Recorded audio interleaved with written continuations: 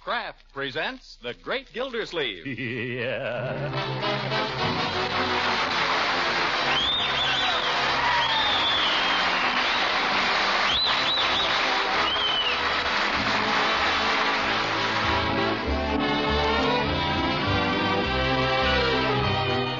Kraft Cheese Company, makers of Parquet margarine and a complete line of famous quality food products, presents Harold Perry as The Great Gildersleeve. Kraft brings you The Great Gildersleeve every week at this time, written by John Whedon and Sam Moore, with music by Claude Sweeten.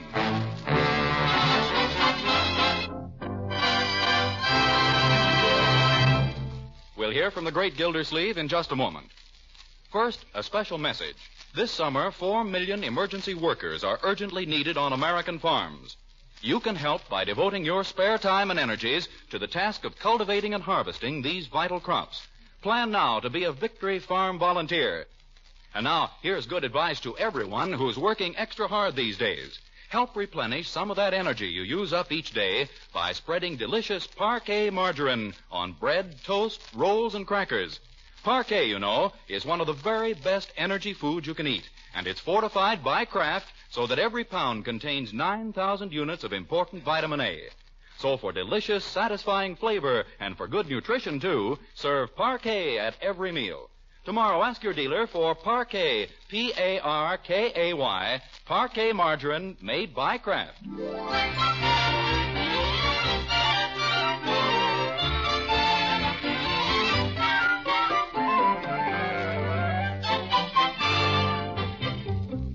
And now, The Great Gildersleeve.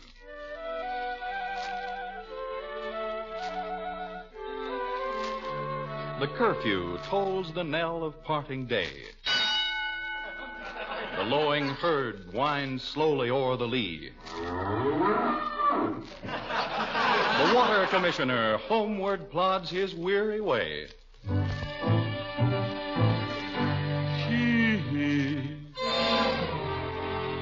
And leaves the world to darkness and to me. Wonder what's for dinner. Tired tonight. Tired but happy. Grass needs cutting. Oh, well, perhaps I can interest Leroy in the problem. Anybody home? Hello, Unky. Oh, I didn't see you there, my dear. How'd it go today? Oh, pretty well. My secretary's back. Bessie? Yeah, Bessie's back. Well, how come? Tell me about it. Just hang my hat here and I'll be right in. She didn't get married? No, her boyfriend walked out on her. Terrible thing. Good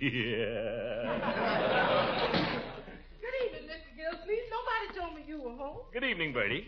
I'll have your dinner ready in just a few minutes. Now, don't you worry. Well, who's worried? Did I say anything about dinner? I'm in no rush. No, sir, but I know when you get home, you like your dinner. Ye God, you think I never thought about anything but eating. What are we having, Bertie? Well, sir, there's a war on. All right, don't tell me. But I think you're going to like it. Any mail come today, my dear? I don't know. Bertie, any mail today? Yes, sir, there's a package came for you. It's up there on the mantel. Why doesn't somebody tell me these things? Package, eh? Hi, Unc. Oh, hello, Leroy. What's the package? I don't know. What's in it? I don't know. I'm just unwrapping it. Who's it for? It's not for you. Well, who's it from? Look on the outside there. It usually tells. Will you keep your hands off of it? Okay. The package was addressed to me. I just thought you might like to know who it was from, that's all. That we will find out all in good time. Well.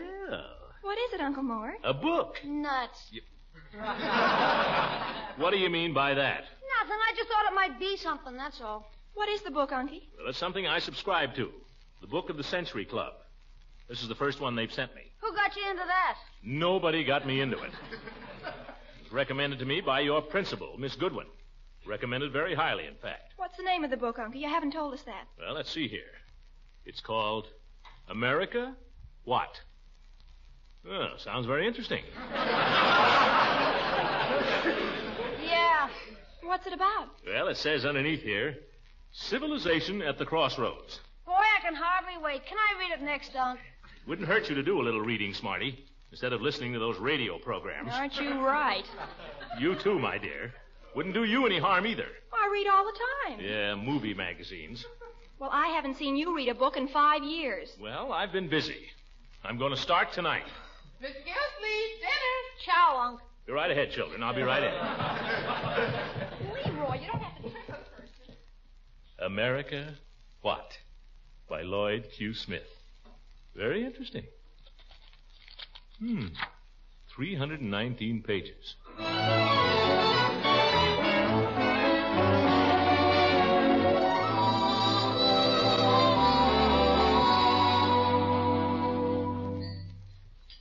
Finished, Mr. Gildersleeve? Yes, you can take it, Bertie. Just leave my coffee, will you?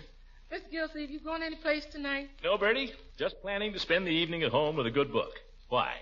I wondered if it would be all right if I go to the movies tonight with Lily B. Seems like I ain't seen a movie since Romance on the Rancho. Go ahead, Bertie. But what was Romance on the Rancho?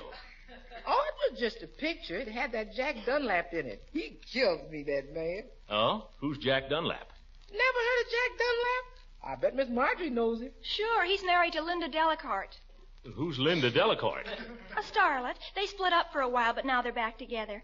He gave her a diamond collar for her Scotty. You see what I mean, Marjorie? If you spent more time reading worthwhile books instead of all that movie stuff, everybody ought to do more reading. You too, Bertie. Seems like I don't get much time for reading somehow. Anybody can get time if they make time. Now, I'm a busy man, but I'm going to spend a whole evening reading a book. I expect to enjoy it, too. Yes, sir. Well, if it's all the same to you, I'll take my enjoyment at the movies. All right, Bertie, go ahead. Goodness knows you've earned it. Let's go in the other room, shall we, Marjorie? Okay. Yes. Let's see. Where did I... Leroy, are you reading my book? Are you kidding? Well, get up out of my chair. Doorbell, Bertie. I'm coming. She's coming. Oh, good evening, Judge. Good evening, Bertie. Is Mr. Gildersleeve? Yes, sir, he's right in there. Hello, Judge. Come in. Well, little family gathering. Hello, Marjorie. Leroy. Hi. Hello, Judge. Get your hat on, Gildy. We're going down to the Jolly Boys Club. Not tonight, Horace. Oh, you got to. I just found out this morning it's Peavy's birthday. Yeah? Well, what do you know? Yeah, I called up 4 or 5 of the boys, and we're going to get him down there and give him a little surprise party. It'll be more darn fun. Gosh, I'd like to. Oh, come on. He can't. He's got to do his homework. What's that? Miss Goodwin assigned him a book. He's got to read it and give a report. Leroy, that's not true. I'd go if I wanted to, only I don't want to. What's this about a book? Well, is there anything so strange about it? I plan to spend the evening here with a book. Alone? Certainly. Doesn't sound like you. Must be a fascinating book. What is it? Well, I've got it right here. It's called America What? America what? That's it. America What? Who wrote it? Let's see. Lloyd Q. Smith. Who's Lloyd Q. Smith? Well, he's a writer. He's important. How do you know? Because this company only publishes important books. It's the Book of the Century Club. The Book of the Century Club. What does it do? Publish one book every 100 years? All right, it's a mighty good book, and I intend to read it. Well, if you get tired of the book club, drop in at the Jolly Boys. I have better things to do, Judge. Night, Marjorie. Night, Leroy. Good night. Good night. Say good night to your uncle for me. Bookworm. Go on, you illiterate old goat.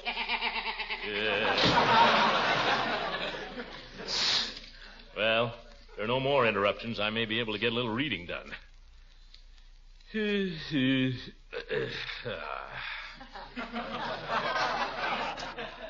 Just get settled here. What are you reading there, my boy? Huckleberry Finn. Well, that's a good book. Why don't you read something, Marjorie? I may later. I'm writing a letter now. Yes, nothing like reading. Wonder if you'd mind getting me a couple of cigars, my dear, over there in the humidor.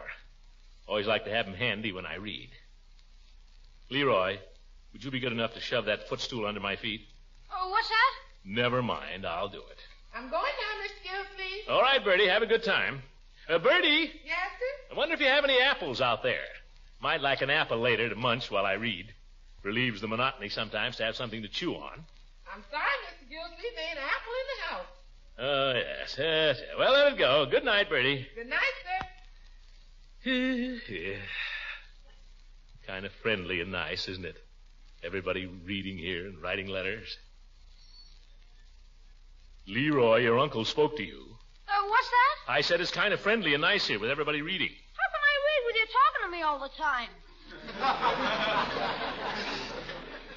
Excuse me. Well, see what the book says here. Who are you writing to, Marjorie? Aunt Hilda. Oh, good girl. I've owed her a letter for about 3 months. Give her my love. You know, the thing about reading... No, for corn's sake, I want What's the matter with him? He gets like that. Well, what I was going to say, you spend all your time running around and seeing people you call your friends. But books are your best friends if you only knew it. Yes, sir. I remember an old professor of mine at college saying to me, Professor Griswold, he taught me English literature. Old Grizzly, we used to call him. Oh, Grizzly. George, I haven't thought of him in a long time. Grand old fellow and a great teacher. All the students loved him and looked up to him. I was a sort of a pet of his. He used to invite me over in the evenings sometimes, and we'd sit there in his study in front of the fire and discuss good books. I remember him saying to me one time, Gildersleeve, he said, Marjorie, where are you going? Well, if you'll excuse me, Uncle Mort, I think I'll go upstairs. I've been trying for months to get this letter written, so if you don't mind... Not at all. Go right ahead. I'd love to hear about your professor sometime. Yes, yes. Go along. Seems I'm not very popular around here. Well, Griswold was right. Books are a man's best friend. At least they don't run out on you. Well, let's have a look at this one, see what the fellow says. Here we are, Chapter 1. The 20th century will one day be known as the century of communication. And it's from this point of view that I wish to make a brief survey of world events of the last 50 years. In Europe, the tensions and anxieties of the 90s had erupted into flames. In Asia, the Japanese Empire still slumbered unaware of its tragic destiny.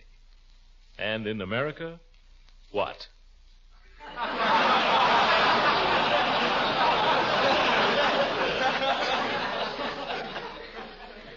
Well, he's got something there.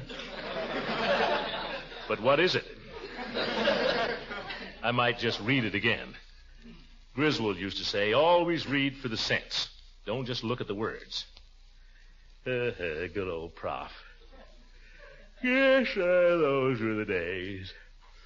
Those were the days. Well, try this again. The 20th century will one day be known as the century of communication. I follow it so far. And it is from this point of view that I wish to make a brief survey of world events of the last 50 years.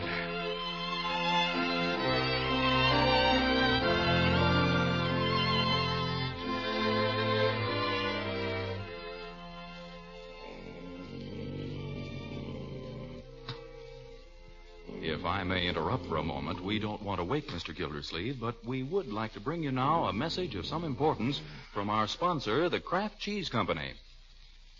The next time you homemakers leaf through your favorite magazines, notice especially the large number of recipes and menus that call for fortified margarine. No doubt you'll want to try some of these recipes and menus soon. And Kraft's Parquet is the fortified margarine you'll surely want to use, because Parquet's flavor is so fresh and delicate, its texture so smooth for easy spreading and for blending with other foods. Parquet is a favorite with women everywhere, preferred by millions to any other brand. And remember, every single pound of Parquet is fortified with 9,000 units of important vitamin A. It's also tops in food energy, so buy Parquet soon. See if your family, too, doesn't prefer this delicious Kraft quality spread to any other brand. Ask for Parquet, P-A-R-K-A-Y, Parquet margarine made by Kraft.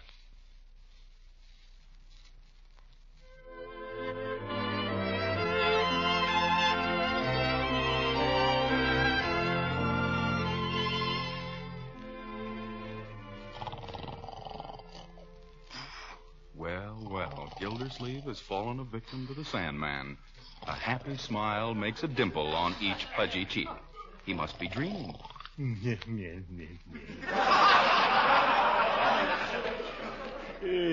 Finest college in the good old USA. Oh, he's dreaming of his alma mater.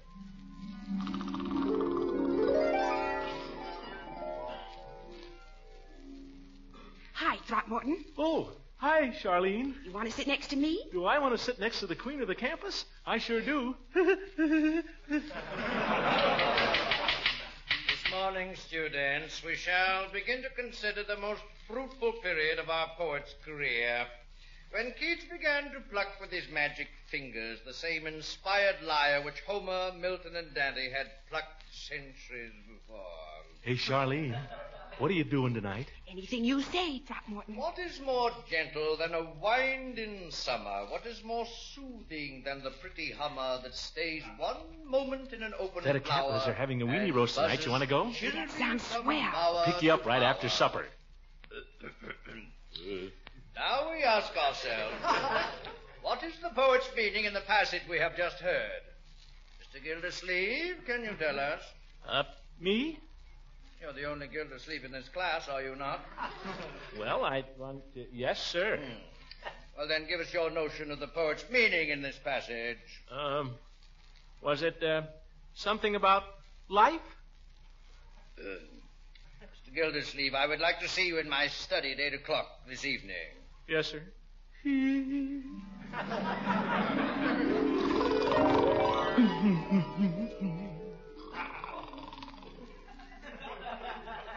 Mr. Gildersleeve, I regret that I have found it necessary to send for you. The fact is, however, that your work in my class thus far would be a disgrace to a sophomore in high school. But, Professor... Your knowledge of English literature is infinitesimal. Your appreciation of poetry is microscopic. In addition, you're inattentive and your spelling is atrocious. Professor... Unless you can show a marked improvement in your work, I shall be compelled to place you on probation. Probation? That would mean I'd have to resign as assistant manager of the golf team. I'm sorry, Mr. Gildersleeve.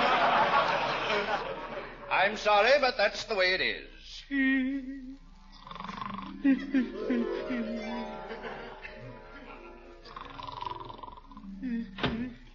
What you for? Zerp? Must have dropped off there for a minute. Where's... Oh, yes, I was reading. Book. Yes. The 20th century will one day be known as the century of communication. By George, that's a good thought. Deep but good. Kind of stuffy in here. Maybe I ought to get a little air. I'll just... Oh. Foot's gone to sleep. Pins and needles. Did you call, Uncle Mort? I thought I heard something. Oh, no, Marjorie. I was just thinking out loud. I believe I'll go for a little walk. Oh, all finished reading? Well, just for the moment. Big mistake to read too much at one time, my dear. Read a little, then reflect. Read and reflect. That's what my old professor used to say. Old Prof. Griswold. Dried up old fossil.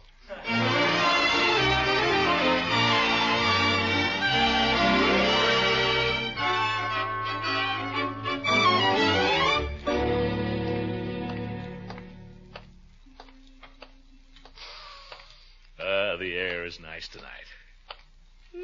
Nice moon, too.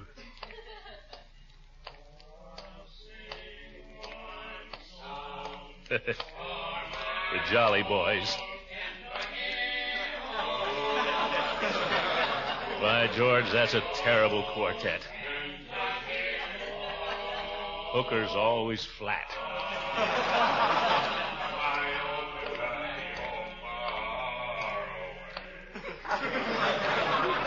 Yes, sir, they really need me. Maybe I ought to just... No, I'll get back to my book. Hey, that moon. I wonder what Eve Goodwin is doing. Might be good to get her slant on the book.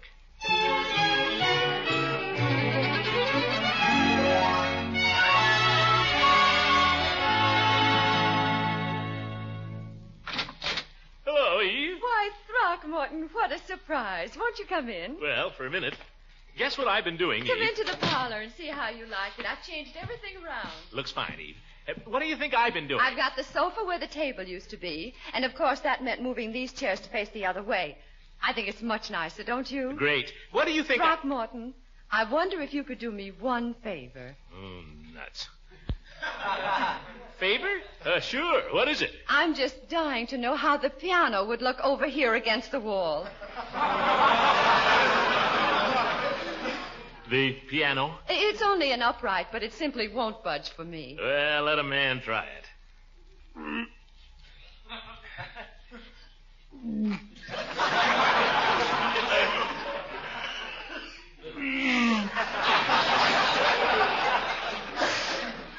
You sure it isn't nailed down? Oh, no. The darn thing must be solid lead. There. Now she's coming.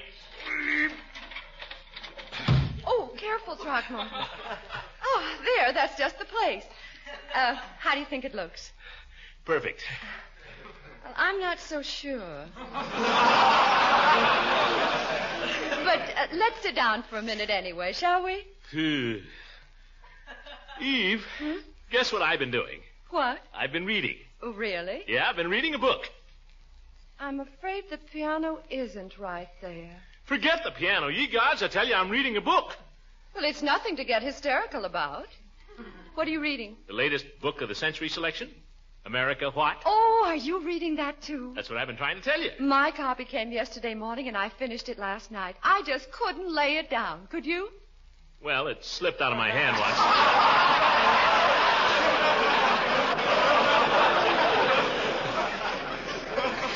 I haven't quite finished it. Oh, well, you'll enjoy it, Throckmorton. Oh, I am already. I got quite a ways into it. And then I thought maybe it would be fun to, well, discuss the fellow's idea a little. Which ones? Oh, on life. Well, he has some very fascinating ideas on life. Did you come to the chapter on the woman of tomorrow? No, but it sounds good. Let's discuss that. I must warn you, his ideas on women are quite advanced. Oh, you can't scare me. So are mine.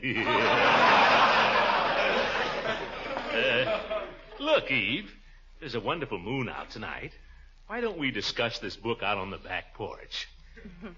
No, Throckmorton. Oh, come on, Eve. I thought you were crazy about books. I am. Books mean a great deal to me. Then why don't we go out on the porch? Gosh, it's your fault I got into this thing. I mean, it was your idea for me to join the club. Now you've got me all excited about this book, and you won't even discuss it. I'm perfectly willing to discuss it, Throckmorton. What is it about the book that you find most interesting? Well, the whole idea. America, what? Well, do you think Smith's ideas are right? Do you agree with what he says about America? Well, yes and no. How much of the book have you read, Throckmorton? Huh? What do you mean by that? Do you think you've read half of it? Well, maybe not half. A chapter? A page? It's none of your business. I don't see what there is to laugh at. I'm sorry, I can't help. Well, I'm going home. A man comes over for a little intelligent conversation, and first he has to move pianos, then he gets a regular examination. Ye gods!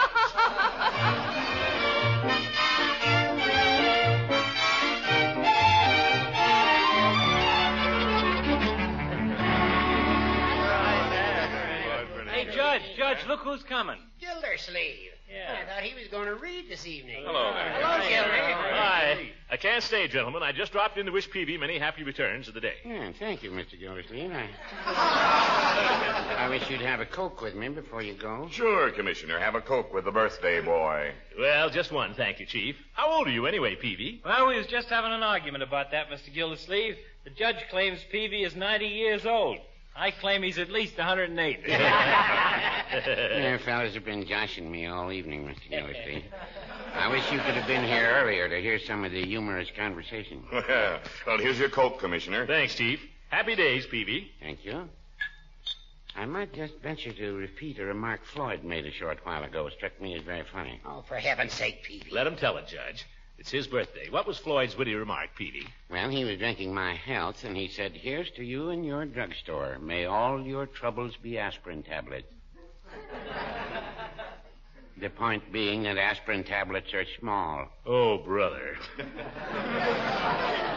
Don't tell me Floyd's been getting off stuff like that all evening. Yes, sir, he has. Hey, how's it happen we got the pleasure of your company, Commissioner? Judge Hooker said you were curled around a good book for the night. Yeah, what happened, Gildy?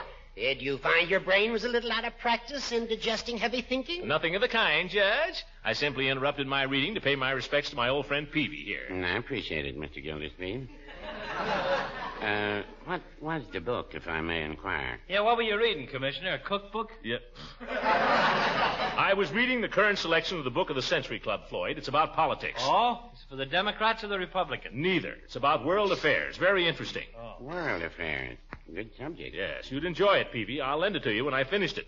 Sooner, if you want. Yeah, well, Look, fellas, world affairs is a mighty important subject, but aren't we going to play any cards tonight? Yeah, let's get down to business here. The trouble with you, Floyd, and you too, Chief, is you don't bother to inform yourselves on world developments. Who don't? In my barber shop, I hear 6 commentators every day. That's not what Gildersleeve's talking about, boys. Gildersleeve is now a deep thinker. Listen, Hooker, I consider my brain the equal of yours any day. Gildersleeve, I resent that. Hello. Are we going to squabble on Peavy's birthday? Yeah, about a lousy book. Well, he started it. Now, Commissioner. I wonder if a song wouldn't clear the air, gentlemen. I have a suggestion. There is a tavern in the town. No, Peavy. Look, I got the song. Just the song for your birthday. Darling, I am growing old. Yeah, that's it. Only let the Commissioner sing the lead, huh? Come on, Mr. Gildersleeve. All right. And Hooker, for heaven's sake, try to stay on the key. Let's have the key, Floyd. Darling, I am growing old. Silver threads among the gold shine upon my brow today. Life is fading fast away, but my darling, you will be always young and fair to me. Yes, my darling, you will be always young and fair to me. Gee, that's not so bad. Well, get on with your poker game, boys. I guess I'll get back to my book. Good night, Peavy. Just one round, Mr. Gildersleeve. Well, seeing it's your birthday, deal me in, Floyd. Okay. Good night, America. What?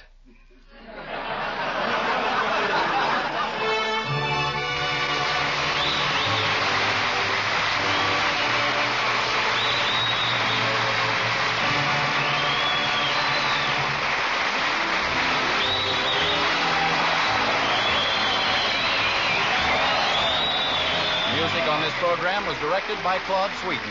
This is Vern Smith speaking for the Kraft Cheese Company, makers of parquet margarine and a complete line of famous quality food products. Kraft invites you to listen in again next week for the further adventures of the Great Gildersleeve.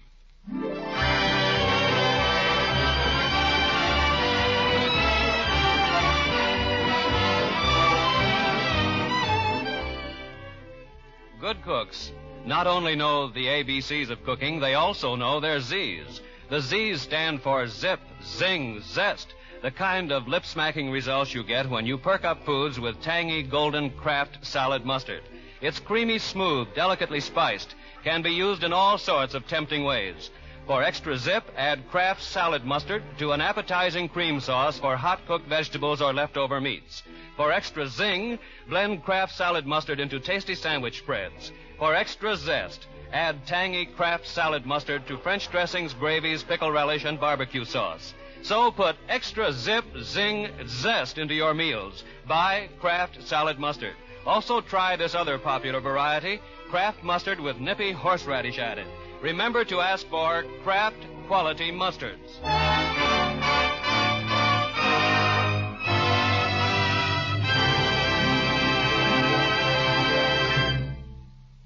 This is the National Broadcasting Company.